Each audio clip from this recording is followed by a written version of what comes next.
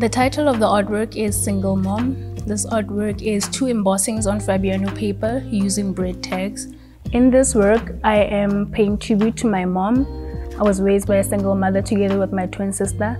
And in this work, I am acknowledging the personal sacrifices that she made as a single parent to provide for the family.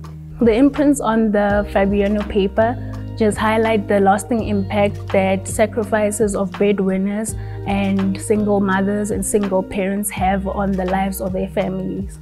This competition means the world to me. It is a great honor to be part of this big, prestigious competition and be able to show the world and South Africa my art.